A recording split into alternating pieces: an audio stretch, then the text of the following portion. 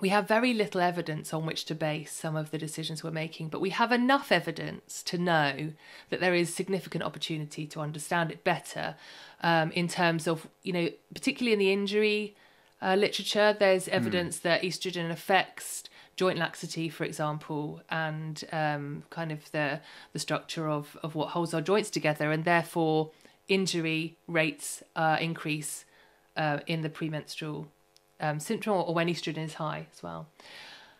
Now, a lot of people only have one severe injury in their life. The chances of them even at the time occurring to them, when did that happen? So it takes a long time and a lot of literature to actually provide the evidence. And then you say, well, what do you do with it? As a high performer, you can't say, just sit down for a couple of days, don't move because you're likely to be injured. Not train for a few weeks. Yes. So